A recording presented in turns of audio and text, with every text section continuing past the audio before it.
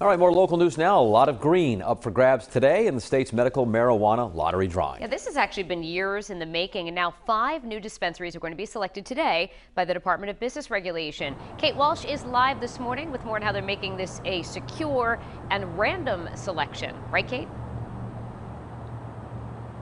Yeah, and today they're going to be using an old school lottery system. I mean, just how you see it for every other kind of lottery that's selected to figure out who will have the 5 new medical marijuana dispensaries of the 6 that are allowed in Rhode Island moving forward. Now, it's a highly competitive process. There are dozens of qualified applicants here, so the state isn't taking any chances. They're using balls from the Rhode Island lottery, and these were shown last Friday to the media as an example, but the real ones have been inspected by experts at URI and sealed in a briefcase with bomb squad tape. The tumbler is from Twin River Casino, and the person selecting the winning numbers is a former FBI agent who will be blindfolded for the process. Now, the chief of the Office of Cannabis Regulation explained why it's so important for this to be done randomly.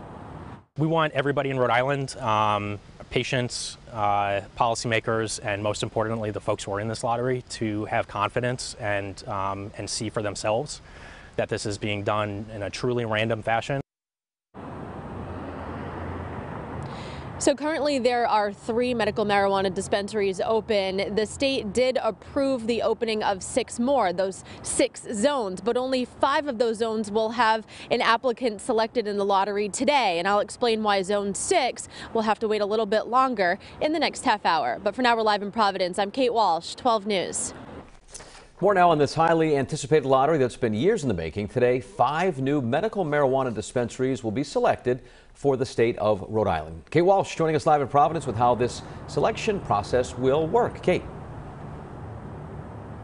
Well, Patrick, much like the lottery that people play, this one will have lots of profits up for grabs, millions of dollars likely for the people who win this lottery. There will be 5 winners, but there are several qualified contenders for these 5 slots, and they will fill 5 of the 6 zones that Rhode Island has allowed for these extra medical marijuana dispensaries. So take a look at your screen here. You can see those zones listed here. The state is divided into 6 geographic zones, and lawmakers mandated that there be 1 more open in each location to add on to the 3 existing ones the state has. So today, 5 of the 6 zones will get that new dispensary selected, and this lottery selection has been repeatedly delayed as an applicant for zone 6 was disqualified and was appealing the decision.